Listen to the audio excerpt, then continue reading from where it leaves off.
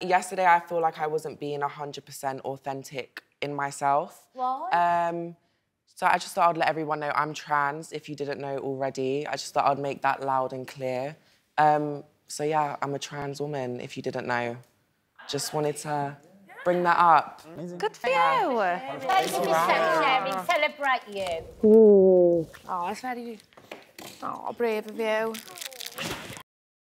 So are you going to transition fully? Yeah, if I win, I'm gonna get a vagina, designer vagina. Oh my God. That's what I want. And I'm gonna pay my mum back for all the years she paid for my treatment. Oh my God, that makes me want to cry. Yeah. How much are we talking for you to get a fanny? Like 30 grand. It's ridiculous, isn't It is. Just for you to be yourself, like. I know. The mind doesn't match the body. That's the best way to describe being trans. Like, I have a female mind, but the body just doesn't match. I feel incredibly protective over her. I felt I felt really privileged. And for the poor girl to sort of say that she wasn't being her authentic self, it was sad.